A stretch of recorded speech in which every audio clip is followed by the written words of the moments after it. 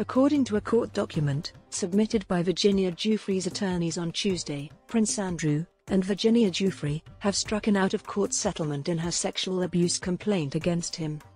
The letter delivered to federal judge Lewis Kaplan, the parties aim to file a stipulation of dismissal of the action within 30 days. Ms. Giuffre's organization will receive a significant grant from Prince Andrew in favor of victims' rights. Prince Andrew has never sought to disparage Ms. Giuffre's reputation, and he acknowledges that she has suffered as a known victim of abuse. The civil complaint arose from the extensive and frightening charges leveled against Jeffrey Epstein. Prince Andrew regrets his involvement with Epstein and applauds Ms. Giuffre's and other survivors' courage in speaking up on behalf of themselves and others.